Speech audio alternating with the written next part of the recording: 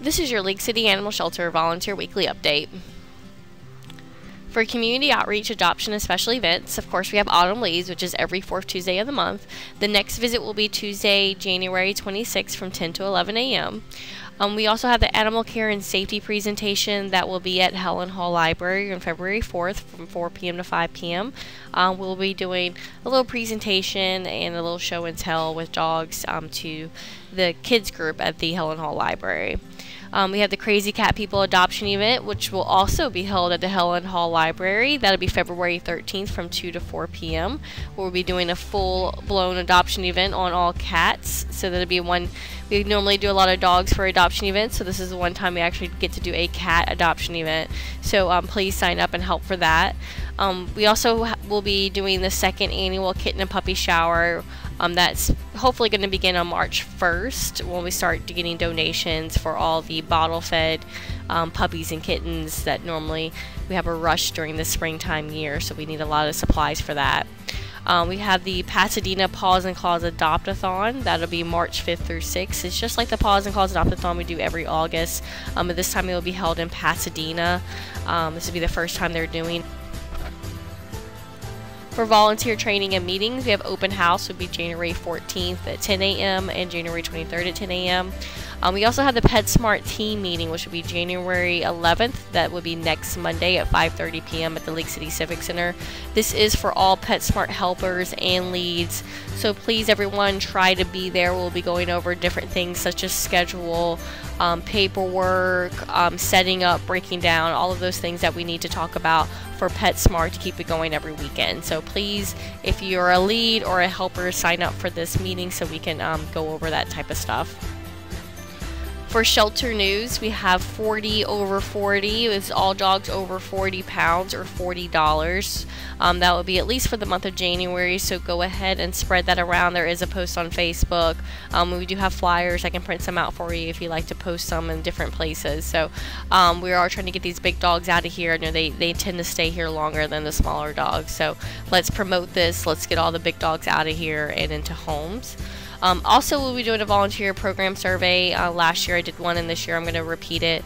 It is anonymous, and it's just to let me know what can be improved, or what's going right, what's going wrong with the volunteer program, so we can keep growing and continue to be better. So look for your email for that. Check your spam to make sure it doesn't go into there. It should be going out today.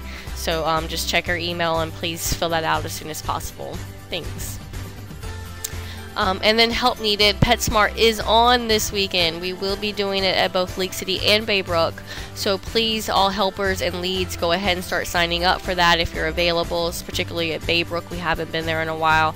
So if you are available to do PetSmart, go ahead and sign up on the volunteer page. And for Volunteer Spotlight, I'd like everybody to meet Sue. Sue is one of our feline friend and canine companion volunteers.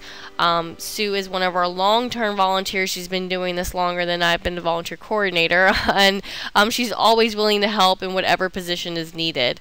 She's a lover of all animals, but she definitely has a soft spot for cats. Not only does she volunteer at the shelter, but she also has helped in numerous other ways, such as she's donated some lovely beds for the cats and the dogs, and she's been she was a regular helper at our storefront. She's always got a smile on her face. She's always talking to everybody, asking how they're doing. So thank you so much, Sue, for being such a wonderful volunteer and continuing to volunteer and donate to us here at the shelter. Alright, and I'd like to make a special announcement. We do have the final count for adoptions for 2015. If you haven't seen it on Facebook, we did 1,254 adoptions in the year of 2015. That is absolutely fantastic. Lots of happy tales. Considering we are such a small shelter, we really do work really hard to get these animals into homes. And I'd definitely like to commend the volunteers, because we couldn't have done it without you, and we couldn't have adopted out this many animals without all of your help. So thank you so much for all of your hard work in 2015. If I don't say it enough to you, we really, really appreciate it, me and the staff and everybody here. So congratulations on that number, and let's beat this for 2016, and hopefully we can do 1,500 or something adoptions for 2016. So again, thank you everybody. 2015 was fantastic, and there's only good things to come.